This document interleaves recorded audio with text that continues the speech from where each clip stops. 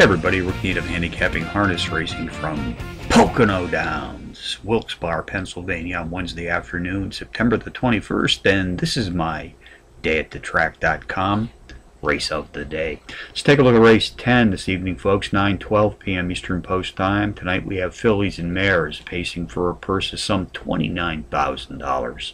Contenders: number 4, Forever Ivy, number 8, Park Avenue, number 5, Save My Shark, and the New Zealand bred number 3, Joyful Joy, rounds out my list.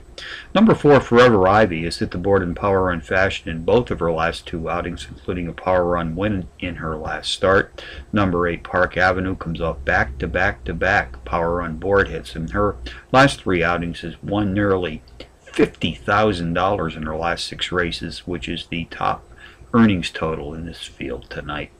Race 10 summary: number 4, Forever Ivy, tops the contenders list, which also includes number 8, Park Avenue, number 5, Save My Shark, and the New Zealand bred number 3, Joyful Joy. That's 4853 in the 10th from Pocono Downs.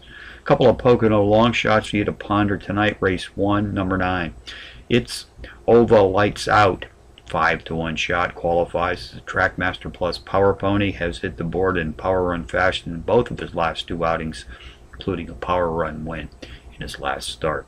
Race 2, the 4-to-1 shot, number 2, Fox Valley Smarty, another Trackmaster Plus Power Pony qualifier, comes off a power run win his last time out. So from Pocono Downs on a Wednesday night, Rick Needham for dayatthetrack.com, reminding you as always to please bet with your head, not over.